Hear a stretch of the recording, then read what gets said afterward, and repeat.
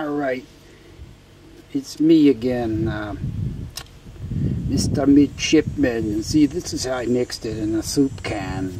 They use those plastic cups, they're just as good, but you know, if you like soup, these are good too. You just gotta make sure you have all the contaminants and water out, dried up before you use them.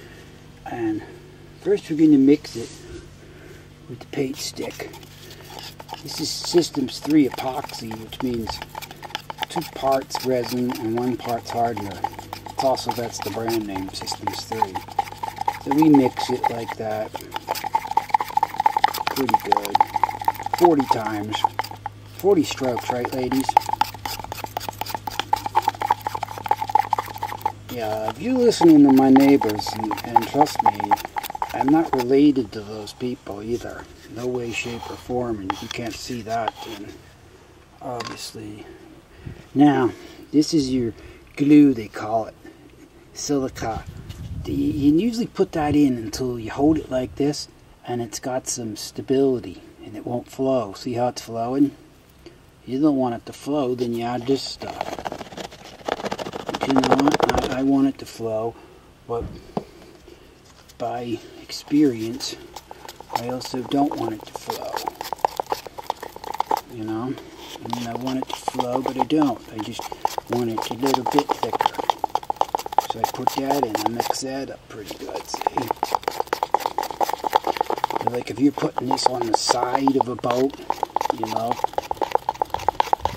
say vertical, completely vertical, or even upside down on the ceiling, then you want to add lots more glue so it doesn't run like it's still in there. That's giving me just the right amount of running that I want. Because if I show you what I'm doing, you'll understand. Fix that up. Now we're using this 16th milled glass because we never used it before. But you don't want to be in the direction of the wind of this stuff, even with a mask on. It's just, I don't know if you'd see this stuff in the sun, it shines just like cut glass, and then you get that stuff on you. It irritates your skin, and pretty soon you're getting all these boils all over your body.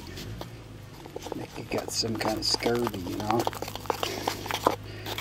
But this stuff here, the stuff from fiberglass, actually comes out pretty clear.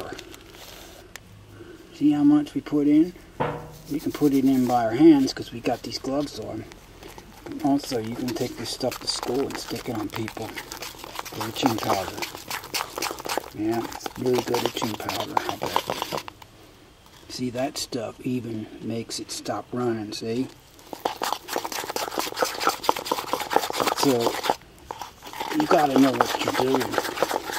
And that's the purpose of watching this video. You can watch me mix it, and then you'll get the idea. We got it like a maple syrup now, see? So, we're going to stick some more of this in, because I don't think you could really have too much milled fiber. You'll know when you have too much. It's way too much. And I'm sorry that I have an accent and I don't speak perfectly plain English. You know, like you do, real clear. Yeah. So there you go. That's about what you want. Now we're going to whip it like butter. You see, this stuff here, this brand MAS, when you buy this stuff and mix the milled fiber, it actually is black like JB Weld. It's this stuff. It's pretty clear when it hardens. This is the fiberglass brand. They're a pretty popular company. They got a put a little bit more in there. They got a pretty big company, so they know their stuff.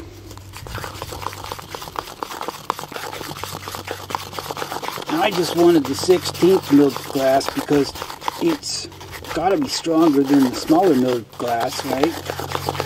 And also I wanted to show you, because you can see this is 16th milled glass. See how I clean it all off? You can see that this says 16th milled glass on there, right there. You'll see it does fare pretty good. So these are the knives I use. I use a real steel one.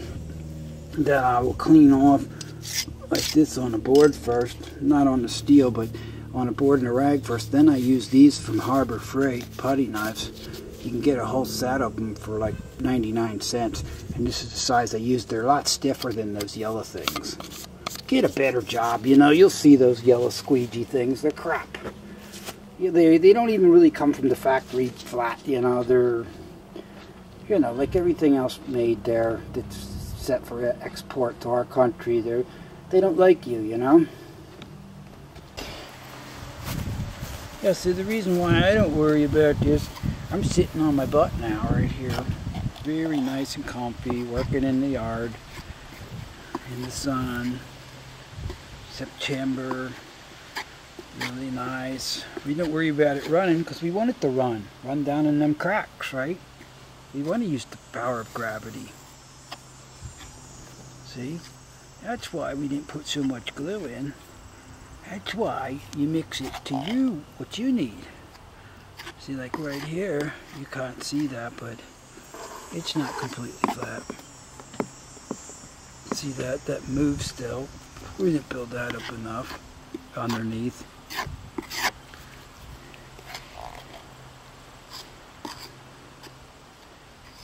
So, don't worry about it. If I say don't worry about it, don't worry about it. I grunted because I moved a little.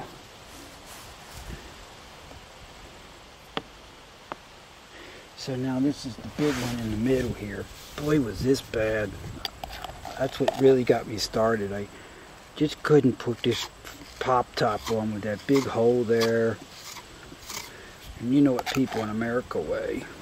You know, as soon as they get on your boat, they have it all ruined. So,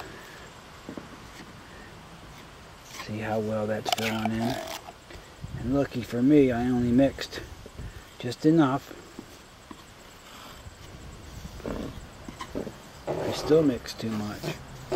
See how well I do that? Use the side and everything. And that's about it. Now, we're done with that. We take this putty knife and we clean it off with our fingers because we got these super cool surgeon gloves on. That's what they are, really. You see, that makes it perfect.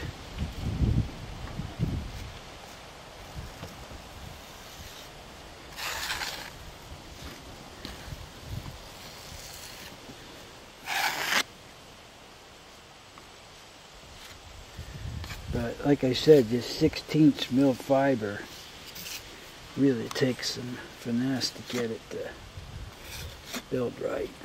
So there, well, that's good enough for me. See how I built this section up where it's wider? We got it pretty deep there. Back here, filled in these crack marks, see, from the saw. We won't fill in nothing like this up here. This back part here, that you'd probably gonna have to use just regular gel coat, see? We'll just put that right in there. Beautiful. And by not stiffing it all up like fairing compound, see how it self-leveled itself? It's self-leveled. Filled in all the divots, it leveled itself. I mean, what could be smarter than that, huh? That's very smartly, my friends. And I'll show you what I mean. It's all over like that.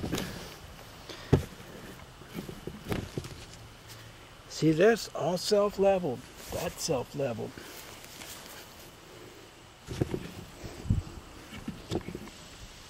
Well, all self-leveled out.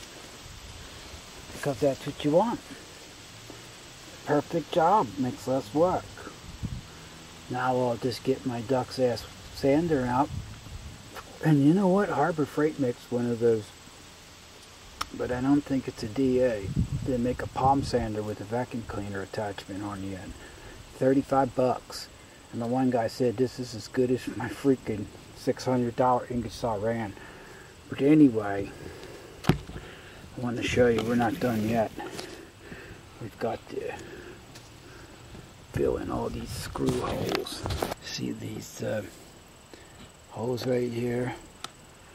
Like this one right here, this one here, see that? We got to fill all these because that's for the track, for the hatch on the companionway.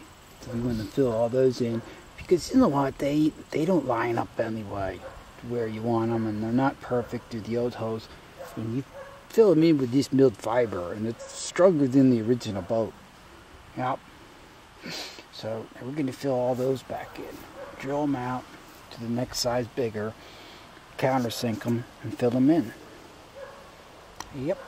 And we got like 1, 2, 3, 4, 5, 6, 7, 8, 9, 10, 20 holes to fill in there. I should have got this at sunrise, but you can see the humidity on the glass, hopefully. And yeah, I'm working on this window, refinishing it. It had molding on it. So I'm tearing the molding off because, you know, windows without molding are much more desirable today than with that big flashy molding and stuff.